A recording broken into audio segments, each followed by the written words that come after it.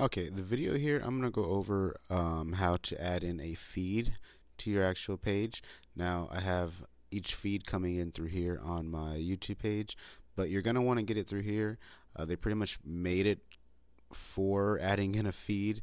That way, if you don't have your own web page or whatever, you can put each feed through here and have people go here and they kind of get a preview of everything you're doing.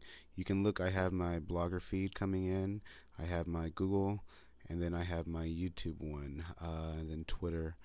But the way you do that, I'm pretty much going to go up here to the menu on the left. Go back. Go to the menu on the left. Go to the content area.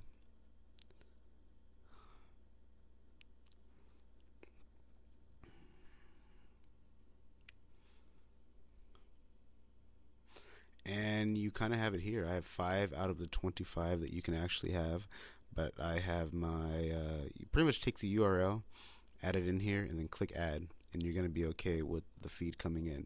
It won't update right away. It'll take them about an hour to collect each feed and all the information, but when you add the URL in and click add, they'll pretty much organize all your feeds, and they get it to come through here. But yeah, only wanted to go over a quick video on how to add the feed in to your page here, but I'll make another one going over other information and how to navigate around it. But I'm not that new to it, but kind of new to it, and I only wanted to kind of help people kind of get the feed part of it taken care of while you're registering for your own.